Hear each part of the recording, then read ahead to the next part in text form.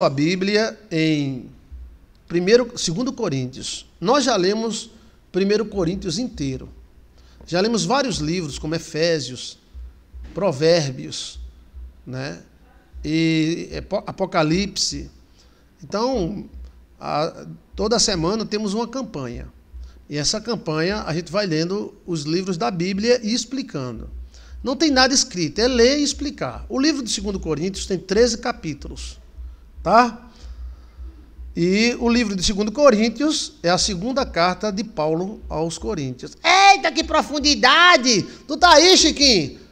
Tu entendeu? Não! Então, fala o teólogozão.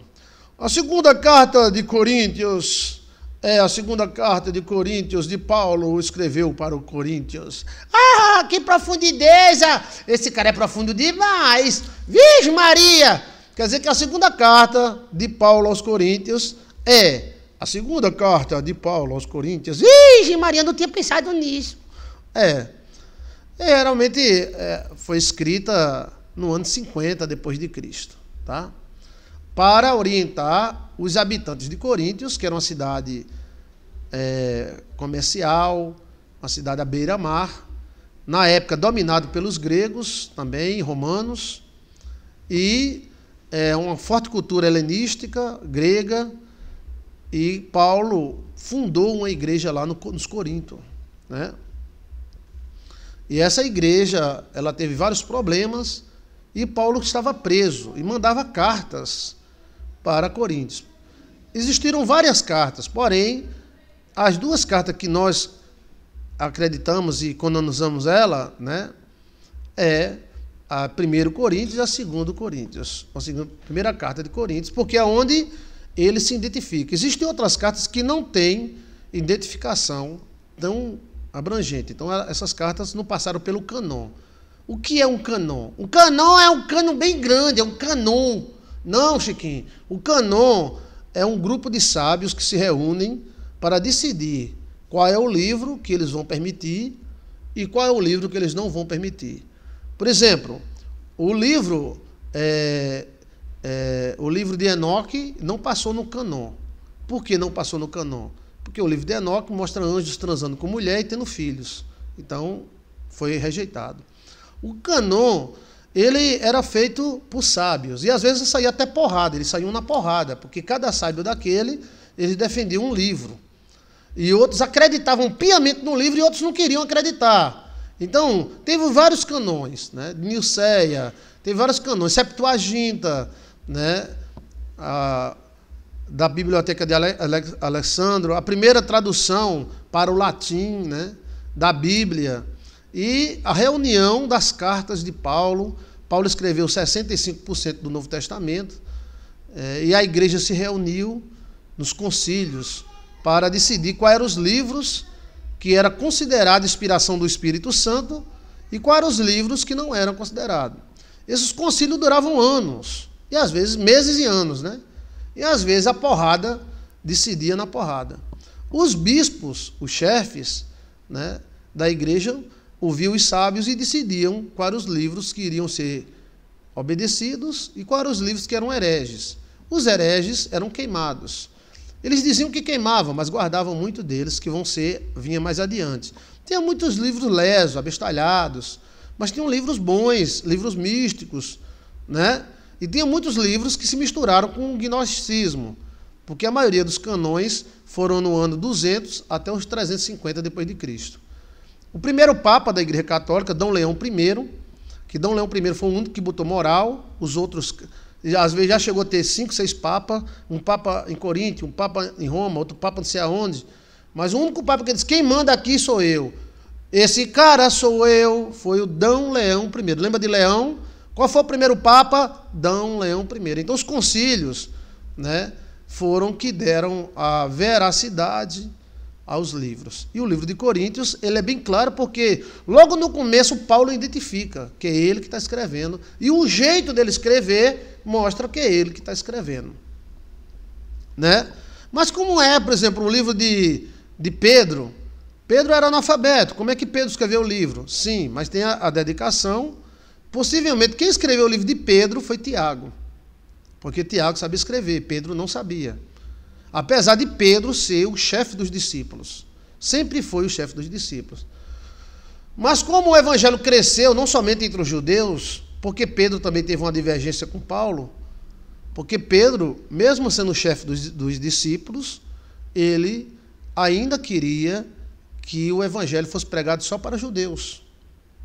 Né? Essa história, você estudando a história da Bíblia, você vai ver, houve esse choque com os que não eram judeus. Pedro, segundo a história, ainda queria que o evangelho fosse pregado para os judeus e só para os judeus, e quem se convertesse fosse circuncidado. Paulo não. Então houve divergência entre Paulo e Pedro. Isso é bom a título de conhecimento, né? Porque a divergência entre Paulo e Pedro, a divergência entre apóstolos. Você hoje diz, o pastor fulano tem raiva do pastor cicrano. Gente, sempre foi assim, gente. Sempre foi desse jeito. Nós somos homens, lembra? Nós não somos deuses. Nós somos homens. Nós somos humanos. Zuzu, mamã, nonó. Você sabe o que é humano? Você é uma pessoa humana. Então, moído e babado tem em todo canto, velho. Então, às vezes, Pedro não se dava com Paulo, porque Pedro queria que os caras circuncidassem, levassem um corte no pinto. E Paulo disse, não precisa, quem se circuncidar não é cristão. E houve divergência entre eles. Depois Apolo teve divergência com Paulo. Uns eram judaizantes, outros não eram. Então, esse moído dos homens divididos, dos homens de Deus divididos, sempre houve. Não se assuste, tá? A não ser que você seja um crente tchutchuca. Crente de tchutchuca? Tchutchuca! Ai, eles brigaram. O pastor fulano disse que o outro pastor é feio. Vige, isso é uma coisa do satanás. Sim, mas nós é homem, nós é dividido mesmo, tá, velho? Mas nem por isso fulano deixa de ser homem de Deus, mesmo não gostando do outro homem de Deus. E o resto é popó. Popó, poesia, tá? Porque Paulo se chocou muitas vezes com Pedro. Mas depois fizeram as pazes, porque Pedro ainda queria aquele evangelho judaico. Mas os judeus não estavam nem aí para evangelho. Se fosse depender dos judeus, nós não existiria, porque o primeiro a nos perseguir foram eles. Depois eles foram beneficiados por nós. Depois a gente fez as pazes com eles, fizeram as pazes com a gente, depois a gente guerreou a guerra deles, depois eles guerrearam as nossas. Isso são os moídos chamados babado e moído histórico. Tá? Eu li hoje, pastor, Paulo falou que eles queriam ser mais santos, então, que se castrassem. Paulo teve choque com outros apóstolos. Inclusive, os outros apóstolos acusaram Paulo de não ser apóstolo. E a confusão foi grande. Apolo pregava de um jeito, Paulo pregava de outro. Alguns crentes diziam, eu sou de Apolo, diziam, eu sou de Paulo, diziam, eu sou da não sei de quem. Isso sempre foi... Isso sempre foi assim, tá? Então, depois que Paulo morreu, os apóstolos morreram, aí a igreja começou a ter chefes. Aí depois veio Constantino com sua santa mãe, que eu gosto muito dela. Qual é o nome da mãe de Constantino? Quem é que se lembra aí? Qual é o nome da mãe de Constantino? Vamos participar da aula? Bora? Bora? Como era o nome da mãe de Constantino? É um nome muito bonito, que eu gosto demais desse nome. Ela é uma mulher fantástica. O evangelho deve muito a essa mulher. Como era o nome da mulher? Mãe de Constantino, construidor de Constantinopla. Santa Helena, Helonice dos Santos. Aí Sandra botou Constantina. Era Santa Helena. Era. Santa Helena era a mãe de Constantino, era uma santa mulher de Deus, tá? Tudo que Constantino foi fazer, foi obedecendo a sua mamãe. Constantino obedecia a mamãe, tá? Mamãe acabou morrendo, porque o sonho dela era conhecer a Terra Santa, então ela foi conhecer a Terra Santa, deu um problema nela lá, e ela morreu. Morreu lá em Israel, tá? Então, depois de Constantino, a igreja ficou elitizada. A igreja saiu dos túmulos. Os pastores acham ruim isso, mas os pastores que acham ruim que a igreja saiu do túmulo, vai na igreja dele, é ar-condicionado, é elevador. Senhor não! Sandra Moulais. Senhor não! O senhor não tá aqui, o gatinho. Pss, pss. Esse senhor não gosta de eu, fica alisando eu por debaixo. Chegue, senhor não! Ô, Chiquinho! Alcione! Bota comida para esse gato, Alcione. Não. Esse gato é tão sabido. Então, olha, a igreja se elitizou. Isso foi bom e foi ruim. Para mim foi bom. Os pastores que ficam dizendo que Constantino fez mais a igreja são tudo ingrato. Eu vi uns pastores falando mal de Constantino e da mãe dele, mas esses pastores, a igreja dele era com ar-condicionado, né? O escritório, aquelas cadeirinhas que a bunda fica agradecendo, bem fofinha. Se eles querem que a igreja fique nas catatumbas, então por que esses pastores não vão pregar no cemitério? Eles não vão, porque os carros deles são chiques. Então, é uma falácia. Nós saímos do cemitério, porque a igreja vivia no cemitério escondida, sendo esmagada por Roma e esmagada pelos judeus. De repente, Constantino disse, não é assim não, meu irmão. Aí, nós viramos a religião oficial de Roma. Né? E aí, passamos a ter moral na história. Quem é contra a moral, vá morar numa comunidade. Esses pastores que é contra isso, vão morar na comunidade, que ninguém vai. Tudo isso só mora em condomínio fechado. Então, daí começou a surgir os concílios, como o concílio de Niceia, né, como a Septuaginta, que nasceu de um concílio, os 70, por isso que o nome Septuaginta, eles juntaram 70 para fazer a Bíblia, né, para a Biblioteca de Alexandre, depois veio o Novo Testamento e assim por diante, tá? Os livros do Novo Testamento seguiram a base dos livros do Velho Testamento. São livros que são atribuídos aos apóstolos. Porque tem livro de Toinho, de Chiquinho, de não sei o que lá, que eles nem ligaram. Tá? E tem livros de bruxaria mesmo, porque naquela época existia uma coisa chamada Guigui. Guigui, gnosticismo, que era a religião de Abraão, de Salomão, né? Que era um tipo de religião misturada com magia, demônios, invocações, tal. E existia também muitas igrejas diferentes, tá? Existe igreja de surubas, igreja de nudismo, igreja de safadeza, tinha igreja de demônios, tinha vários tipos de igreja naquela época, tá?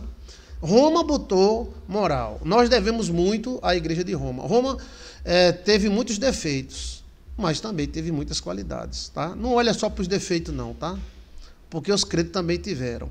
Então Roma começou a exterminar esses grupos que queriam ser igreja, mas o culto deles parecia culto a Diana, a Dargon, a Moloque, né? Ou que eles eram gnosticismo.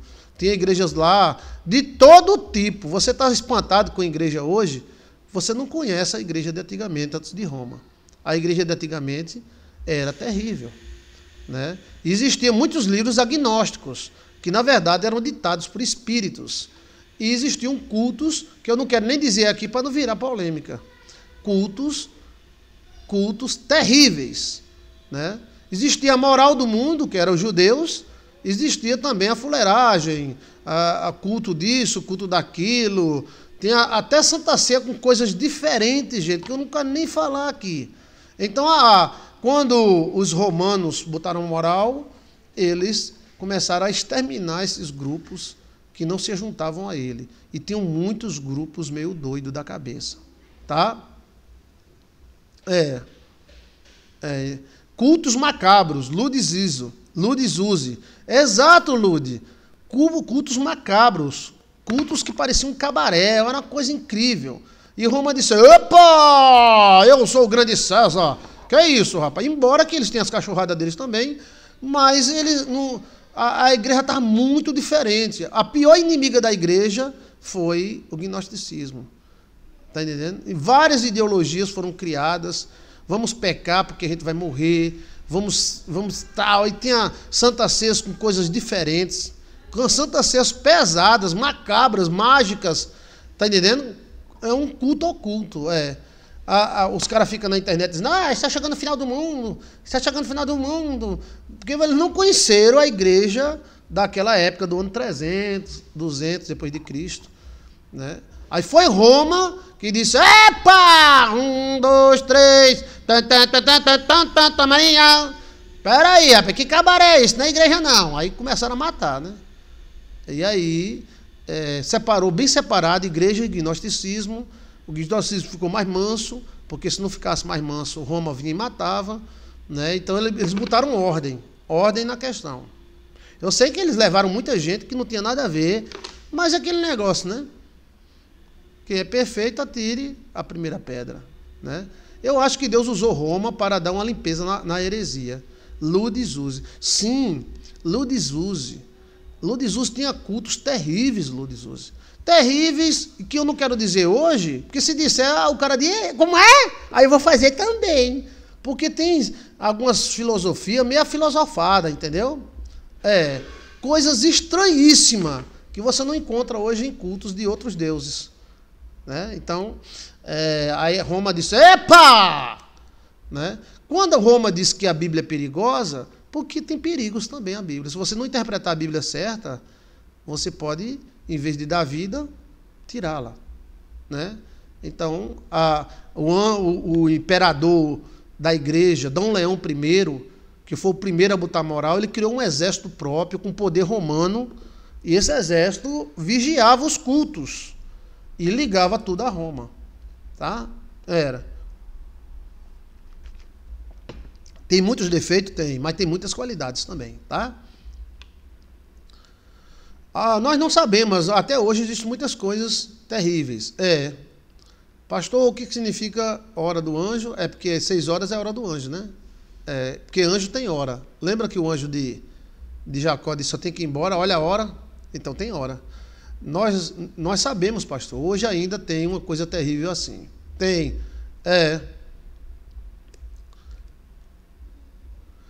Então, está chegando a hora do anjo, tá? Falta 2 minutos. Então, dando essa introdução, Coríntios era uma cidade que tinha muitas... era uma cidade marítima, onde recebia muitos visitantes, onde tinha também uma grande prostituição, um grande culto à deusa Afrodite, derivada da Grécia, né? Tinha deuses para tudo, tinha até o deus do pum, o deus do cocô, tinha deus de tudo, né? E era uma cidade que também costumava ter muitos servos sexuais, né? Porque era cidade onde o pessoal viajava e voltava e tinha muito comércio, era uma feira. 1 Coríntios era uma feira, lembra de uma feira bem grande? Era uma feira, tinha muito dinheiro rolando, muita prostituição, muita coisa, né? E Paulo foi o fundador da igreja de Corinto. Agora vamos ler o texto da Bíblia? Se você dar uma olhada em 1 Coríntios capítulo 1, tem a introdução, onde eu falo sobre a cidade de Coríntios, tá? Essa foi a introdução, a segunda introdução do 2 Coríntios 1. Ok? Logo no começo, abra sua Bíblia aí, Paulo se identifica. Paulo, apóstolo de Cristo, pela vontade de Deus, ao irmão Timóteo, a igreja de Deus que está em Coríntio, com todos os santos que estão em toda a Ásia. Aqui dá a entender que Timóteo, ele já estava, né, como é diferente no... cadê? Está aqui, pronto. Ele estava diferente no 1 Coríntios. Em 1 Coríntios, Timóteo foi enviado. E no 2 Coríntios dá a entender que Timóteo já estava lá, tá? Você está convidado para fazer o comentário. Pode comentar aí, tá? Deixa eu ver aqui que as luzes no rosto da pessoa, né? Candeia. Vamos lá. Paulo, apóstolo de Jesus Cristo, pela vontade de Deus, aos irmãos Timóteo e à igreja de Deus que está em Coríntios, com todos os santos que estão em toda a Acaia, né?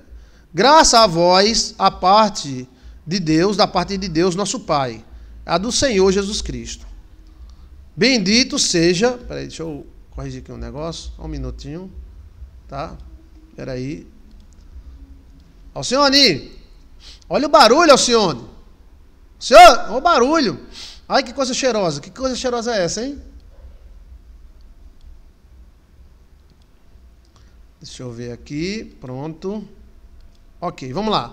Aí diz assim: a graça... Versículo 2. A graça a vós e a paz da parte do Deus, nosso Pai, e do Senhor Jesus Cristo. Bendito seja o Deus e Pai de nosso Senhor Jesus Cristo, o Pai de misericórdias e o Deus de toda consolação, que nos consola em toda a nossa tribulação, para que também possamos consolar os que estiverem em alguma tribulação, com a consolação que nós mesmos somos consolados por Deus. Paulo fala muito em consolo, porque Paulo estava preso, muitos crentes tinham sido presos. Roma, nessa época aqui, era inimiga ainda de Israel. Então, havia uma perseguição ferrenha aos crentes de Coríntios, no mundo inteiro na época, né? Porque como aflições de Cristo são abundantes em nós, assim também abunde a nossa consolação por meio de Cristo. Então ele está mostrando aí que havia muitas aflições.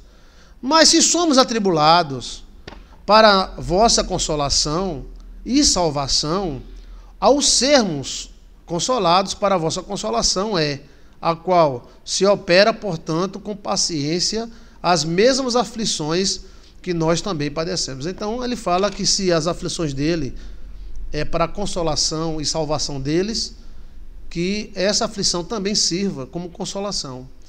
E a nossa esperança acerca de vós é firme. A nossa esperança acerca de vós é firme, sabendo que como sois participantes da aflição, assim sereis também da consolação.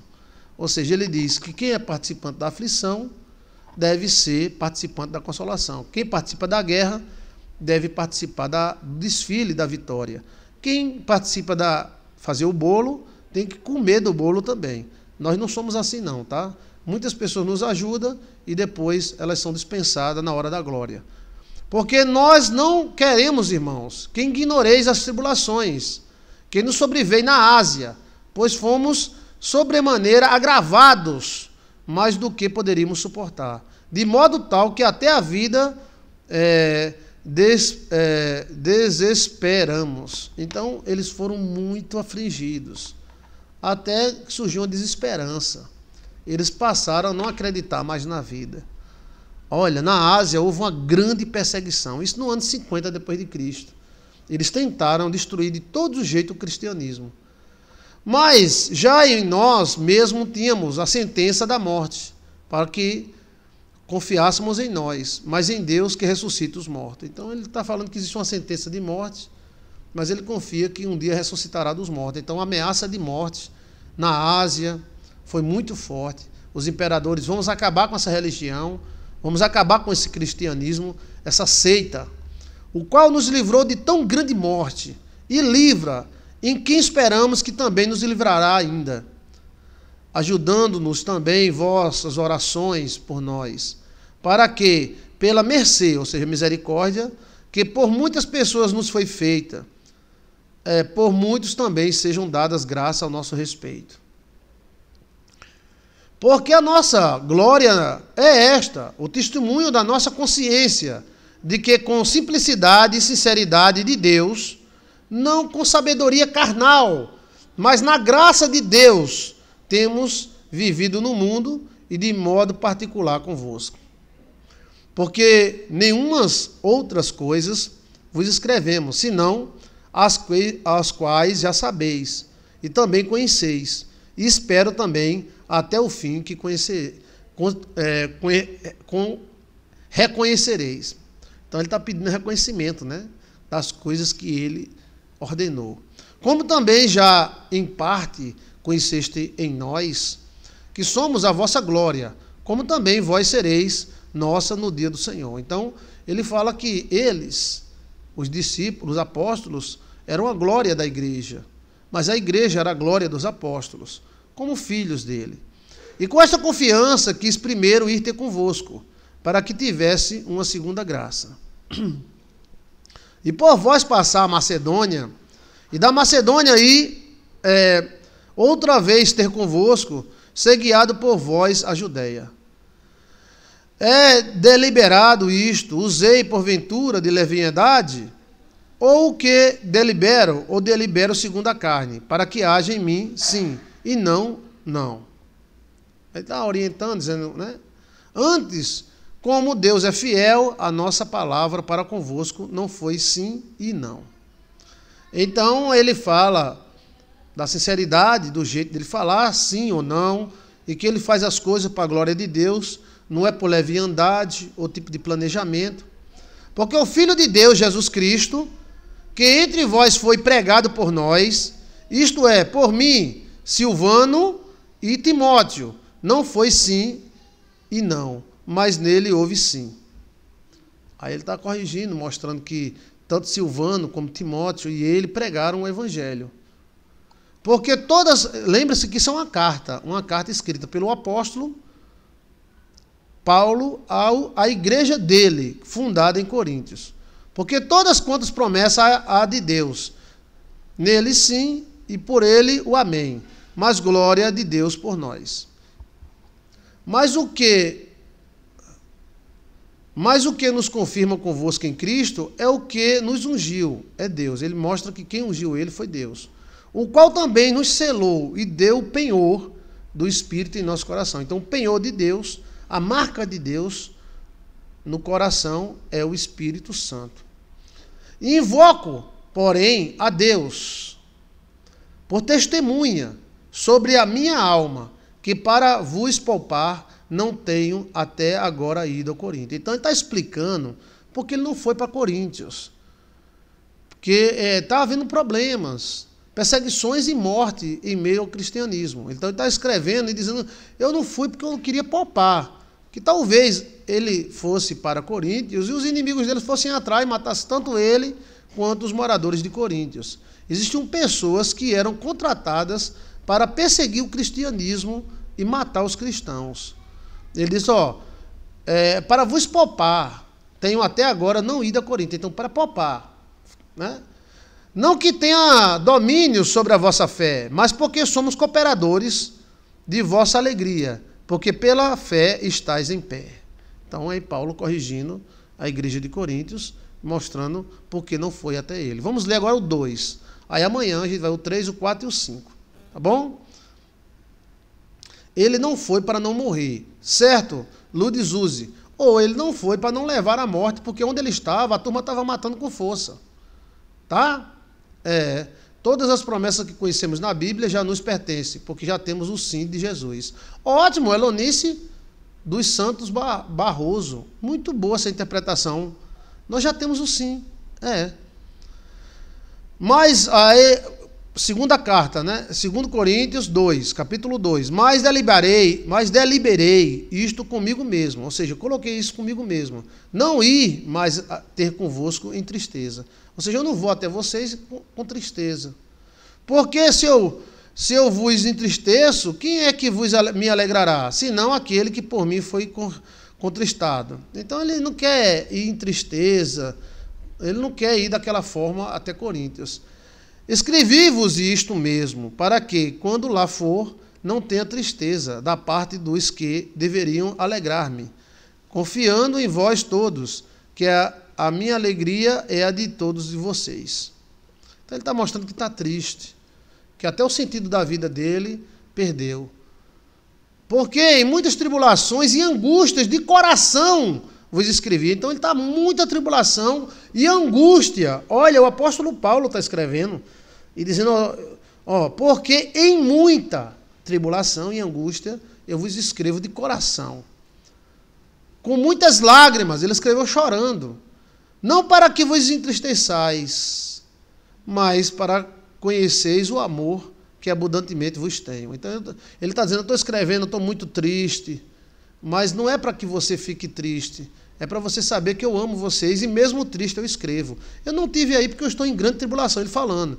Porque se alguém me contristou, não me contristou a mim, senão em parte, para vós não sobrecarregar a vós todos. Então ele está falando que ele não quer ir a Coríntios triste e cheio de tribulação, porque senão iria entristecer os crentes de Coríntios.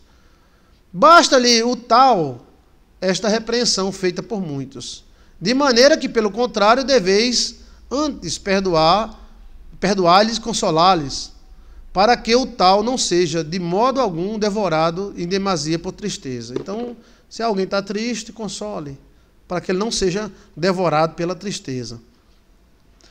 Por isso vos rogo que confirmeis para com ele o vosso amor. E para isto vos escrevi, para também, por esta prova, saber que sois obedientes em tudo. E a quem perdoardes alguma coisa, também eu. Então ele está transferindo para a igreja o perdão. Ele diz, olha, se você perdoar alguma coisa, o que você decidir, está decidido. Né? Ele escreveu para tranquilizar, pastor. Lourdes Isa, parabéns, Lourdes Isa, seus comentários estão muito bons. Pedro era bravo e ele cortou a orelha do outro. Não quer levar problemas para os outros. O povo tinha ele como super-homem. A carne estava fraca, mas o espírito estava forte. Elonice dos Santos. Ótimo.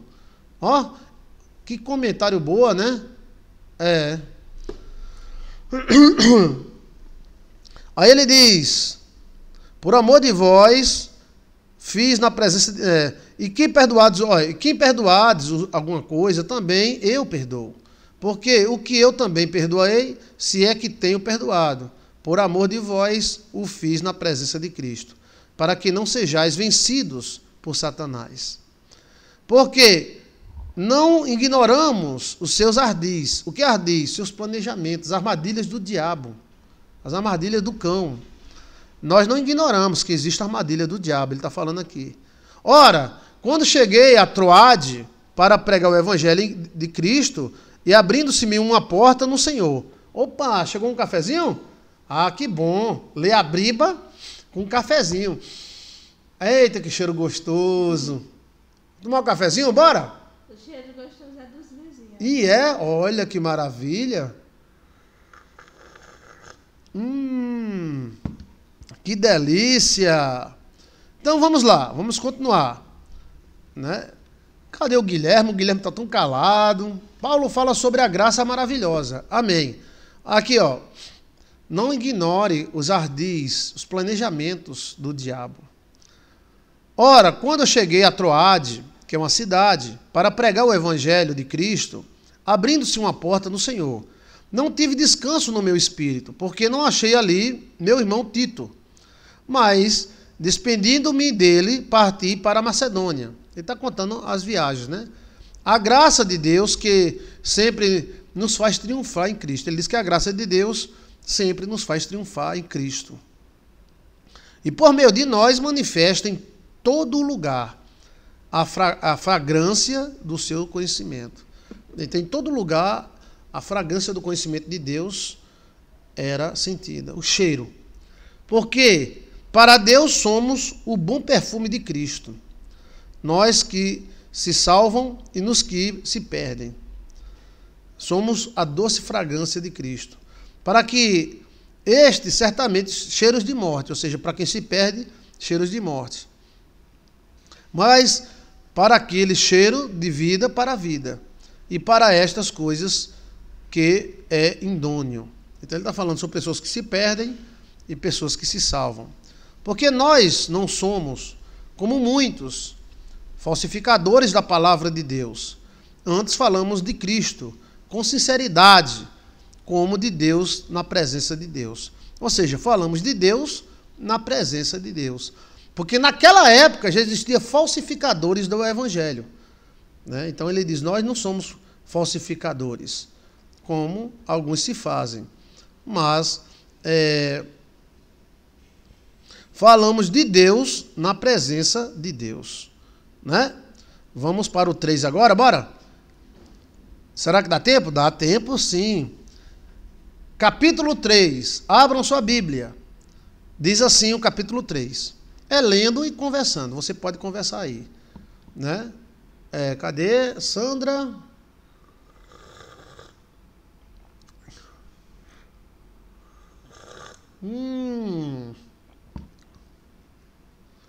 Lourdes Isa, igual o pastor Joilson, que fala de Deus na presença de Deus. Glória a Deus. Né? Estamos todos na presença de Deus e falamos de Deus na presença dele. Porventura começamos outra vez a louvar-nos a nós mesmos. Ele está falando, nós não estamos se elogiando a nós mesmos. Ou necessitamos, como alguns, de cartas de recomendação para vós, ou de recomendação de vós. Então ele está dizendo que não precisa de carta de recomendação, porque ele é o pastor que fundou essa igreja. Mas sois vós a nossa carta, vocês são a nossa carta, que eu fundei vocês, escrita em nossos corações, conhecida e lida por todos os homens. Então ele está falando que a igreja de Corinto era a carta dele mesmo, porque foi ele que fundou a igreja de Corinto. Porque já é manifesto que sois de Cristo. Porque já é manifesto que sois a carta de Cristo, ministrada por nós e escrita, não com tinta, mas com o Espírito do Deus vivo, não em tábuas de pedra, mas em tábuas do vosso coração. E é por Cristo que temos tal confiança em Deus. Então, ele mostra que a carta dele era o próprio povo de Coríntios. Não que sejamos capazes, por nós, de pensar alguma coisa, como de nós mesmos, mas a nossa capacidade vem de Deus. Então, a capacidade vem de Deus, o qual nos fez também capazes de ser ministros de um novo testamento. Da onde vem o nome Novo Testamento, vem daí, ó. O qual nos fez também capazes de ser ministro de um novo testamento, não da letra, mas do Espírito, porque a letra mata, mas o Espírito vivifica. Aí onde há uma polêmica nisso aí, porque muitos diziam que fazer seminário, estudar a Bíblia era errado, porque a letra mata, sim. Mas o que Paulo queria dizer assim, é que a letra, ela mata se não tiver o sentido. Tem que ter o sentido. Por isso que a Bíblia fala aqui, a letra mata, mas é o Espírito que vivifica. E se o ministério da morte, gravado em letras em pedras, veio em glória, de maneira que o filho de Israel não podia fitar os olhos na face de Moisés, por causa da glória do seu rosto, a qual era transitória. Então ele está falando que aquela lei que foi feita em pedras, fez o rosto de Moisés brilhar, e os judeus não conseguiam nem olhar para Moisés. Como será de maior glória, ou seja, como será de maior brilho, o ministério do Espírito? Então, o ministério do Espírito, segundo o apóstolo Paulo, é bem maior do que o ministério das leis, do decálogo judaico, que foi escrito em pedras nas duas tábuas do Antigo Testamento. Porque se o ministério da condenação, que ele chama, o ministério da lei e da condenação, foi glorioso por causa do pecado e da descoberta do pecado, muito mais excederá em glória o ministério da justiça, que é o ministério de Cristo. Porque também o que foi glorificado nesta parte não foi glorificado por causa desta excelente glória. Porque se o que era transitório, que era a lei, foi para a glória, muito mais em glória o que é permanecerá. Tendo, pois, tal esperança, usamos de muita ousadia no falar. Então ele está falando que a graça de Cristo é bem maior do que a lei de Moisés, e a lei de Moisés era transitória, ele chamava de ministério da morte, que apontava a morte, mas com Cristo é o ministério da vida, que aponta a vida, porque a lei aponta o pecado, e a graça aponta o perdão. Olha que maravilha, isso é Bíblia, gente. Está na Bíblia? Está na Bíblia. Nós temos que conhecer essa palavra maravilhosa, e é isso que estamos fazendo agora. Tendo, pois, tal esperança, usamos, sejam ousados. Não fique pregando a verdade como se fosse uma mentira. Porque tem gente que prega o evangelho como se fosse uma mentira. O evangelho é a verdade. A mentira é que tem que ser pregada com medo. O evangelho tem que ser pregado com ousadia. E não somos como Moisés, que punha um véu sobre a sua face, para que os filhos de Israel não olhassem firmemente para o fim daquilo que era transitório. Então, aquilo que era transitório, que era a lei, deu a capacidade de Moisés brilhar o rosto. Então, Moisés colocava o véu, porque o povo não aguentava ver aquele brilho. Se aquilo que era transitório deu tão brilho, imagina aquilo que é permanente, que seria o evangelho. Mas os seus sentidos foram endurecidos, porque até hoje o mesmo véu está por levantar, na lição do Velho Testamento, o qual foi por Cristo abolido. Então, aí, outra área polêmica de 1 Coríntios. Ele fala que aquela parte foi abolida, né? Aí começa a discussão teológica, né? Que aquela lei, o decálogo, aquela parte foi abolida, né? E eles continuam com o véu, ainda continuam na lei. Nós agora anunciamos um Cristo que perdoa os pecados e que nos eleva além da lei, segundo o texto sagrado aqui. Mas os seus sentidos foram endurecidos, porque até hoje o mesmo véu está por levantar. Então o véu que cobria a lei, Moisés, ainda continua posto na lição do Velho Testamento, ou seja, o que o Velho Testamento ensina, o qual Cristo aboliu.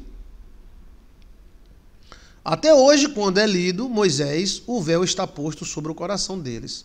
Então aí ele mostra que porque a igreja de Coríntios foi atacada pelos judeus, né? Então ele está falando que se você for segundo a lei, então ainda haverá um véu no seu rosto.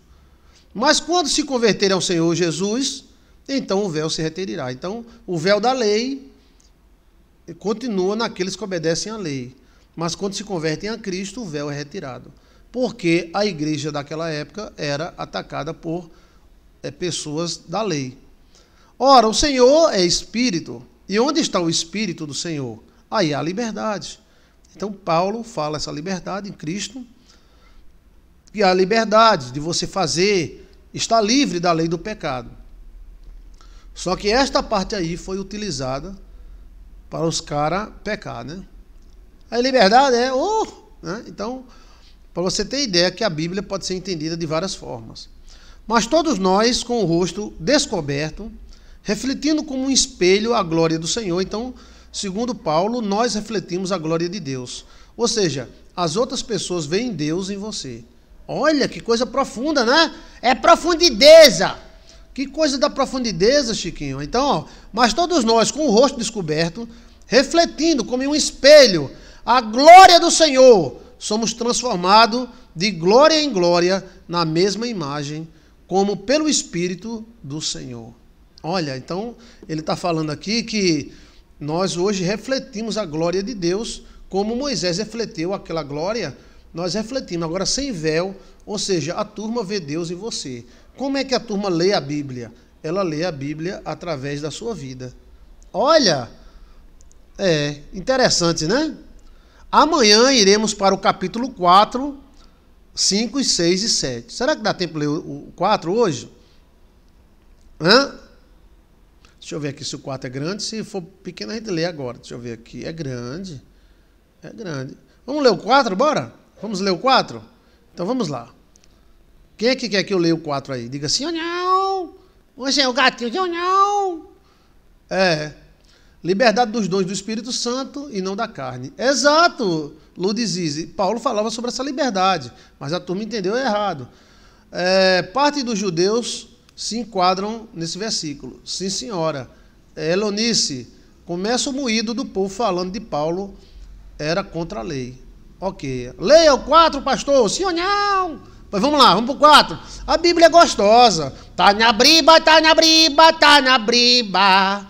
Tá na briba, eu quero saber. Se tá na briba, eu acredito. Se não tá, não acredito.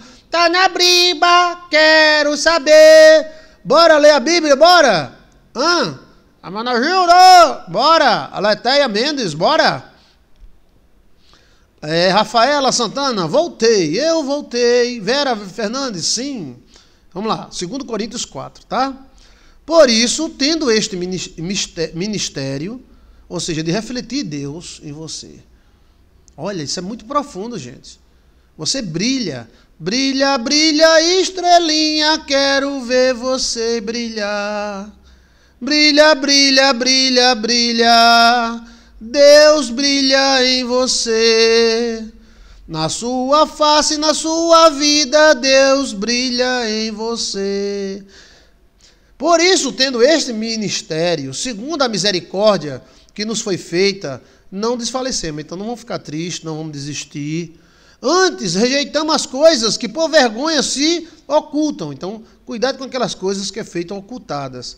Não andando com astúcia, nem falsificando a palavra de Deus. E assim nos condenamos à consciência do todo homem, na presença de Deus pela manifestação da verdade. Mas, se ainda o nosso evangelho está encoberto, para que se despertem, está encoberto. Para os que perdem, está encoberto. Então, alguns não estão nem ligando para o evangelho. Nos quais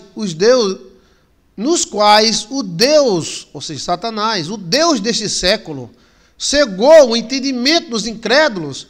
A especialidade do diabo é cegar a pessoa não consegue achar a solução, mesmo ela estando nas ventas dela.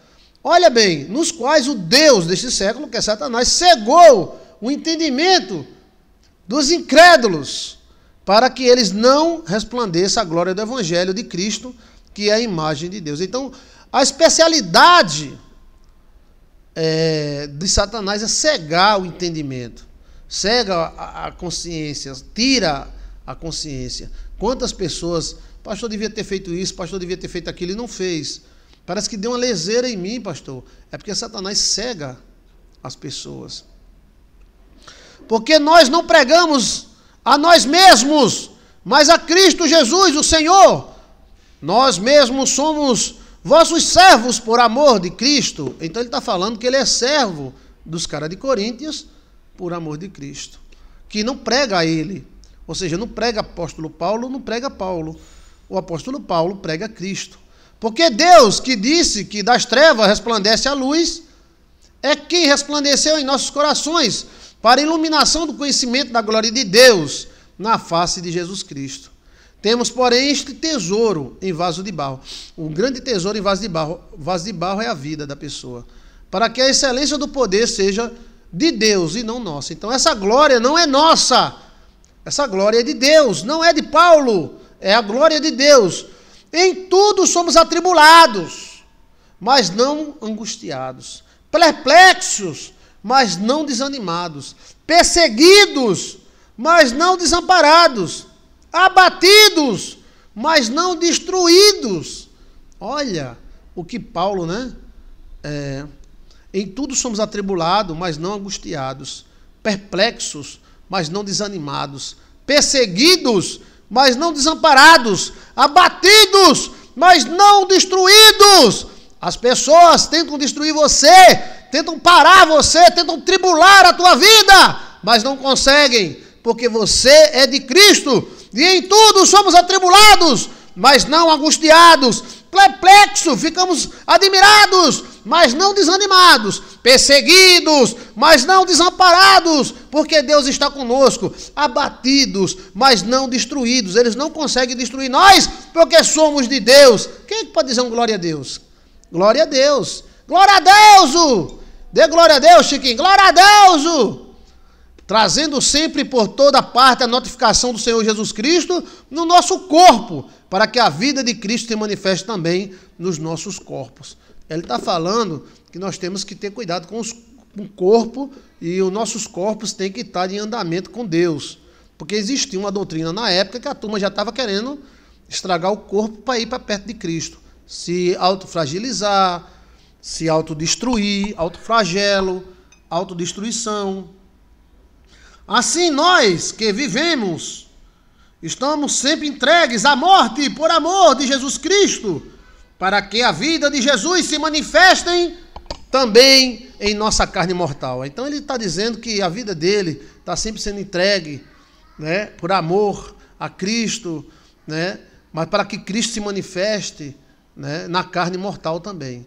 De maneira que em nós opera a morte, mas em vós a vida. Ele está dizendo, se ele morrer, ele morre para nos trazer vida. E a vida é Cristo. Olha que maravilha. E temos, portanto, o mesmo espírito de fé, como está escrito, criei, por isso falei. Nós cremos, por isso também falamos. Então, nós falamos o que cremos. Não falamos algo que alguém falou, mas falamos o que a gente acredita. Na verdade, você acredita, então você fala. Sabendo que ressuscitou o Senhor Jesus Cristo, nos ressuscitará também por Jesus Cristo e nos apresentará convosco. Então ele está dizendo, aquele que ressuscitou Cristo vai nos ressuscitar também. Quando eles nos matarem, ele já estava profetizando a morte dele, né? Então um dia, aquele que ressuscitou Cristo vai ressuscitar nós também. Porque tudo isto é por amor de vós. Ou seja, tudo que a gente está fazendo aqui, morrendo, sendo perseguido, não é para se amostrar, não é para ganhar dinheiro, não é para ganhar cargos em Roma, mas é por amor de vós, porque tudo isso é por amor de vós. Eu faço isso pelo amor de vós, para que a graça multiplicada por meio de muitos faça abundar a ação de graças para a glória de Deus. Então ele está dizendo, olha, nós estamos sofrendo, nós estamos morrendo, mas a gente está fazendo isso por amor, não é para ser o bambambão, macaxeira, alguma coisa. Nós estamos fazendo isso para que a vida, através da morte nossa, a vida de Deus se manifeste em você. Profundo, né? Profundo. Por isso não desvalecemos, ou seja, não se entristeça. O interior, contudo, se renova de dia em dia. Mesmo que o exterior vai ficando velho, né? Hoje eu estou ficando velho e acabado. Tem até aquela música, né? Que olhou para o espelho. Estou velho e acabado. Não tem aquela música? Mas o interior se renova para a glória de Deus.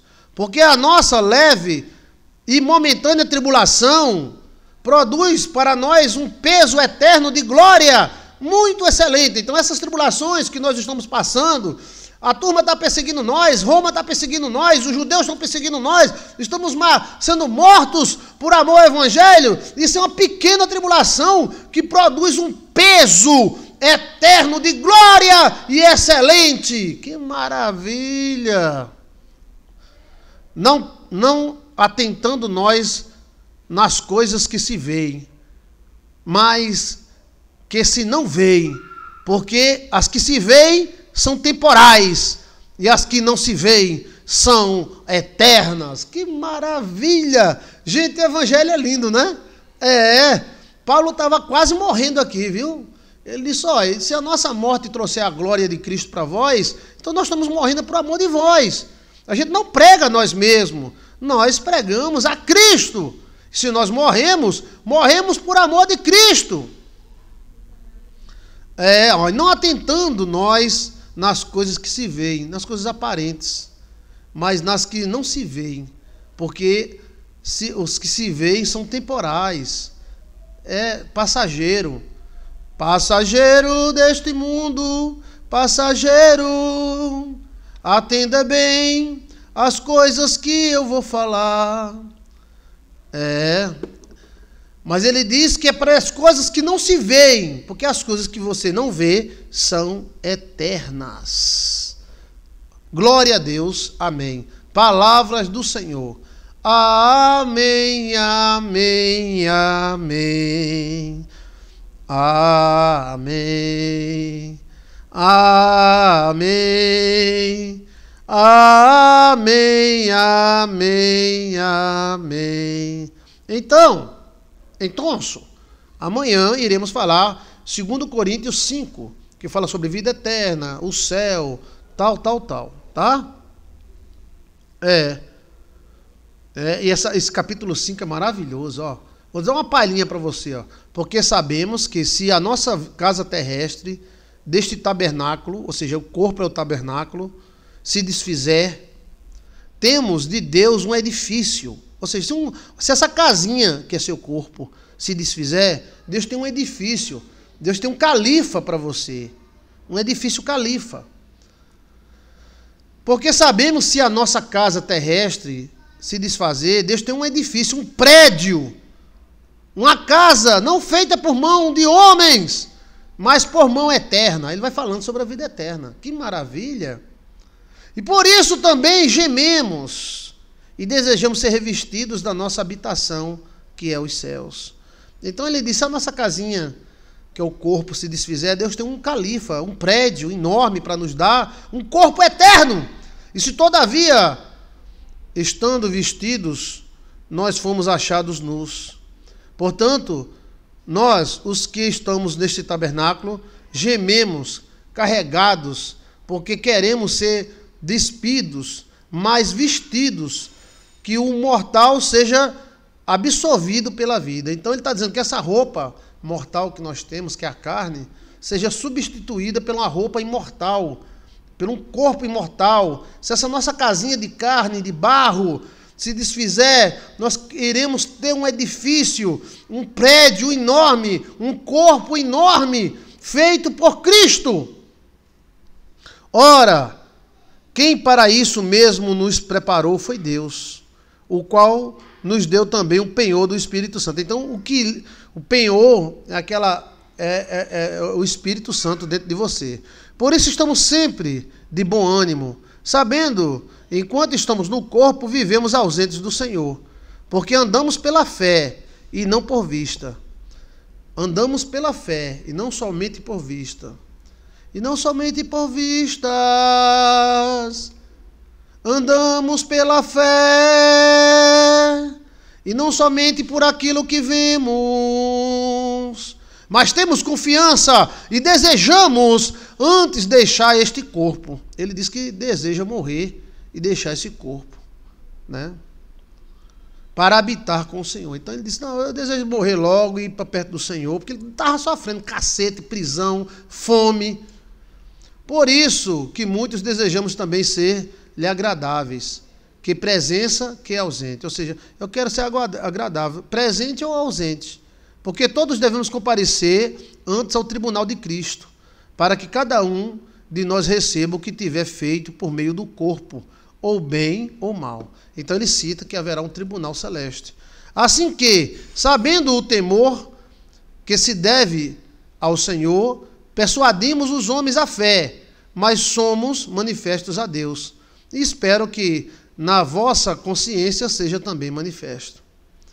Porque não nos recomendamos outra vez a vós, mas damos-vos ocasião de vos gloriardes em nós, para que tenhais que responder que se gloriam na aparência e no coração. Então ele está dizendo assim, ó, nós fazemos isso para que vocês se gloriem em nós. E diga, ó, meu apóstolo morreu defendendo o evangelho, o criador dessa igreja defendeu, morreu, segurou até o final tal, né? Porque se enlouquecemos, é para Deus. E se conservamos juízo, é para Deus. Tudo que a gente faz é para Deus. A gente não está fazendo para nós mesmos, não. Eu não estou buscando glória própria. Eu estou buscando a glória de outro mundo. É isso que Paulo está dizendo. Porque o amor de Cristo nos constrange, julgando nós assim, que se um morreu por todos, logo todos morrem. E ele morreu por todos, para que vivamos, e não vivamos mais para nós mesmos, mas para aquele que por eles morreram e ressuscitou. Então Cristo morreu para que a gente ressuscite e viva para ele. Assim que daqui por diante, ninguém conhecemos segundo a carne, e ainda que também tenhamos conhecimento Cristo segundo a carne. Contudo, agora já o não conhecemos desde o modo. Então, ele está falando que eles conhecem Cristo espiritualmente, eles não conhecem Cristo segundo a carne. Realmente, Paulo não conviveu com Cristo. Paulo, ele conheceu Cristo já espiritual. Quando Paulo veio conhecer a Cristo, Cristo já tinha morrido, já fazia quase 10 anos. Assim que, se alguém está em Cristo, nova criatura é.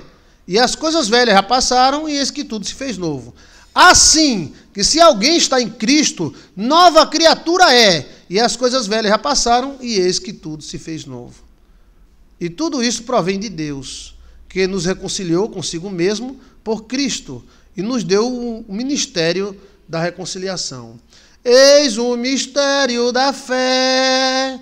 Isto é, Deus estava em Cristo, Deus estava dentro de Cristo, Deus é Cristo, reconciliando consigo mesmo o mundo, não lhe imputando os seus pecados, e pôs em nós a palavra da reconciliação. Então o evangelho é reconciliação, é religare, por isso que o nome é religião. De sorte que somos embaixadores da parte de Cristo, como se Deus por nós rogasse. Rogamos-vos, pois, da parte de Cristo, que vos reconcilieis com Deus. Então se reconciliem com Deus, se convertam. Naquele que não conheceu o pecado. Quem foi que não conheceu o pecado? Jesus. E fez pecado por nós, ou se fez pecado por nós, para que nele fosse feito a justiça de Deus. Então, a justiça de Deus foi feita em Cristo Jesus. Amém, amém, amém. O evangelho é tão gostoso que dá vontade da gente ler direto, né? Estamos no capítulo 5. Agora, amanhã, o capítulo 6. Tá? Palavras do Senhor. Que Deus aplique em nossos corações essa palavra bendita. Amém, amém e amém. Amém, amém, amém. Amém, amém, amém, amém, amém. Palavras do Senhor.